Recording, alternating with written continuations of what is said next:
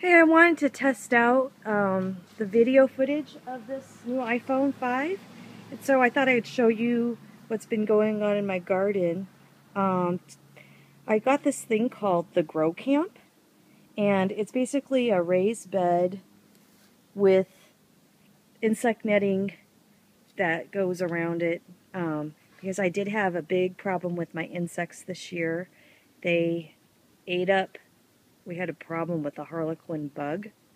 And it basically would eat up anything like kale, broccoli, any leafy stuff. It was crazy. So I'm going to do insect netting in the community garden as well as in my backyard. And this is kind of like a 2-for-1 thing. This is a seed tray. This is pretty cool. I had to buy this extra, of course, you know, they don't include all the stuff. So these were like, you get 2 for like $70. But I like that. It has this stuff that's kind of like, I guess, just really felt. And it absorbs the water. And look, I used egg cartons for my seed container. Because I did do some seed starting using the bagging method that I've showed you guys how to do before. And they did great until I planted them out here. And you could see that they died.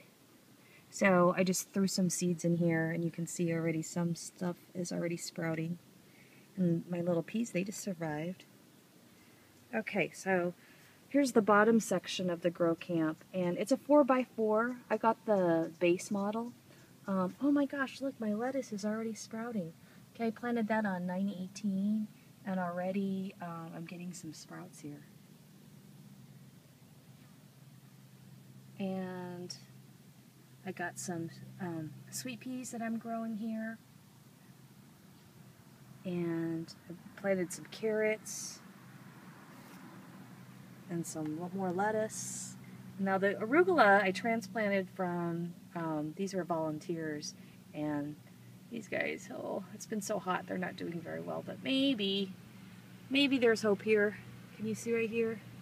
There's a little bit of revival going on. So anyhow, this thing was really expensive, but I got it off of Amazon. And originally, okay, how much do you think this thing was? Originally, this thing is like close to $500. I know, crazy, right? It's a 4x4 unit. They have an extender, which would make it 4x8, and but you can get like that at Costco. That's the best place to get it at, because the warranty gets honored here. I'm not doing a very good job, but there you go. Put that on there like that. So see, this netting makes it insect free. But anyways, so there's an extender kit that you can get, and it would actually make it another 4 feet and make it 1 unit. But luckily for me, they were running a Labor Day special, and I got it for half of that. And I got it before Amazon started charging tax to people who live in California. So I figured, okay, it was my birthday after all, and I always need a reason, right? And I thought, I'll get this now, but it's pricey, so we'll see how it goes. I will give you an update as it grows. But hopefully this will be pest-free, and I can do true organic gardening. There's lots of bugs, can you see them? All flying critters, because this is great soil that my landscaper guy, the gardener guy, brought in for me, and it's really full of good stuff, so it attracts the flies. Anyhow, alright, so anyways, I hope you enjoyed this video. This is from the iPhone 5. I'll just come here in the sun so you can see the sun. So this is an experiment I'm doing with the tomato plant. I planted this late. It was September. And we'll see how this goes. This is the Gardener Supply Tomato Success Kit.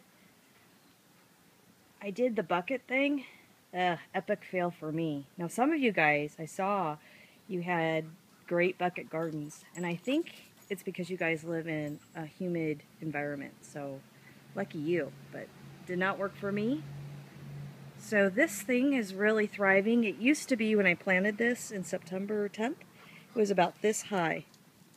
So you can see it's grown quite a substantial amount. So far so good. This thing came with fertilizer, the growing matter, the trellis, as well as the self-watering container. I got that from Gardener's Supply. I got a few of them because I'm not going to mess around with the buckets anymore.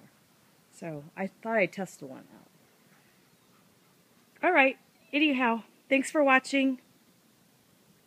Enjoy.